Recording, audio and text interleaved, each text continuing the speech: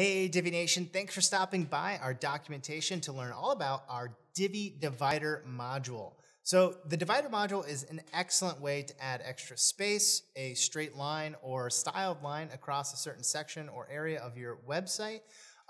It's just a really useful tool to have in your arsenal, and that's why we've included it as a module. So we'll show you how to set it up, add it to a page, and of course, style it in some interesting and fun ways.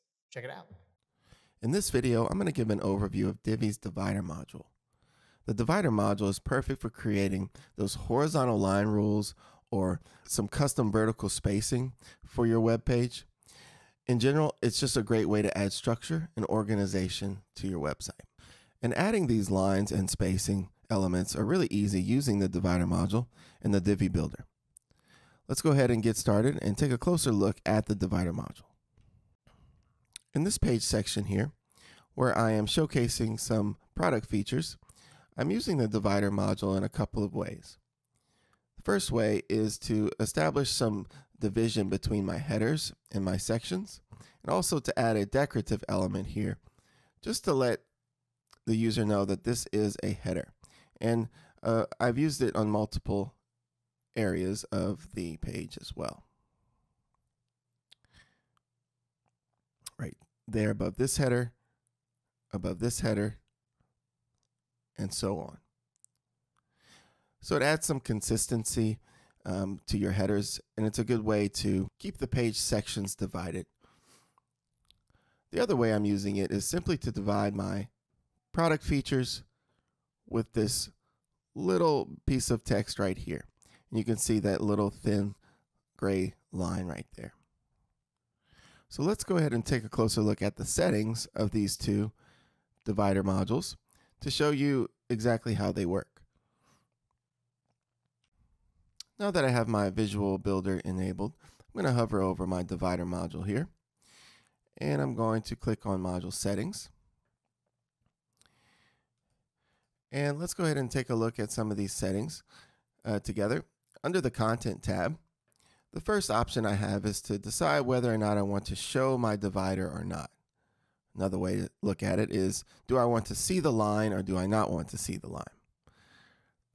Since I do want to see the line in this case, I'm going to select yes. Right under here, you could choose to add a background to your divider area here. And if I were to do it on this particular divider, it's going to show the color right behind my line. And it's going to fill the entire area there. Just to show you, in my Design tab, under my Sizing, you can see that the reason why my divider is so small and the reason why my background is limited here is because it's going to be limited to whatever I set for the sizing here. Right now the height is set to 20 pixels, so that's how high my background is here. And the width is set to a custom width of only 50 pixels, and it's given a module alignment of centered. That is why we have such a small divider here.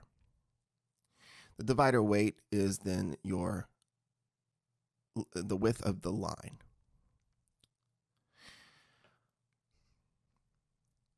So for now, let's go back and I'm going to take out my background. Let's go back to our Design tab. At the top here, you have the option of changing the color of your line. And I have it set to this pink to match the page design. You could also choose to have a different style divider. Right now I'm choosing a solid line, but you could choose dash, dotted, or any of these options here. Right now the divider position is vertically centered, but if I wanted to, I can position the line to go to the top of this divider area or the bottom. I'm going to keep it vertically centered. And let's continue on. We already went over our sizing elements here. So let's go on to our spacing. The spacing can add some additional margins or padding to your divider module if you want to. But I think in most cases, the sizing options will be able to take care of your spacing. You could also add a box shadow to your divider if you choose, or some animation. And in the Advanced tab, you always have the option of adding some unique CSS IDs and classes to this module to target it from an external style sheet if you want. Also add some inline custom CSS to any of the elements of your module, as well as choose to disable this divider on phone, tablet, or desktop displays. And let's take a closer look at the second divider here. I'm going to click on my settings, and as you can see, I am showing my divider in this case.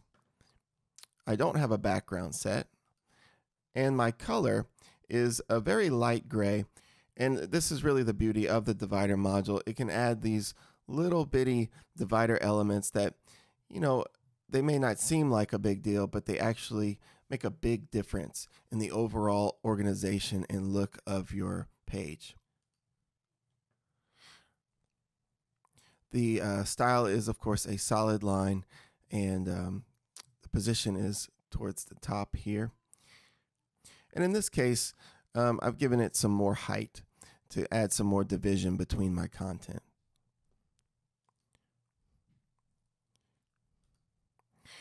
Let's go ahead and save this one. And let's say I wanted to add some, more spacing between any of these elements. It's really easy to do with the divider module. Let's say I want, some custom spacing between my title and my content below my title here. I could, of course, use, some padding or margins to do this as well. But sometimes it makes more sense to use a divider because sometimes it's just easier. If you go to your Add New Module, search for your divider here, and go ahead and select it. As you can see, the default is not to show my divider. And it's already kind of given me some spacing. Let's see what is the default setting here. If I go to my spacing, my sizing here, you see that by default, the height is going to be 23 pixels. So right out of the box, it's going to add 23 pixels of vertical space here. If I wanted some more space, I could have, of course, just increased that to whatever I need it to be.